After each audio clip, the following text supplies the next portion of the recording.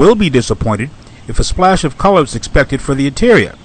BMW chose to emphasize the practical over the visceral with a monochromatic approach.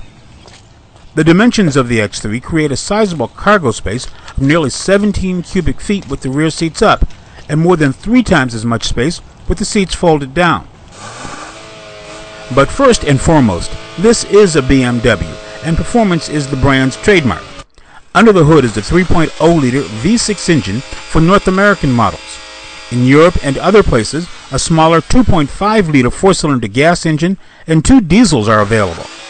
The all-wheel drive platform is more than capable of handling nearly any kind of road conditions while maintaining that tight handling associated with BMW. In most driving situations, the X3 handles more like a sedan than a truck or SUV. Thus, it fits nicely into the luxury crossover segment that is trying to retain its place as the world automotive market tries to rebuild itself. This is Greg Morrison.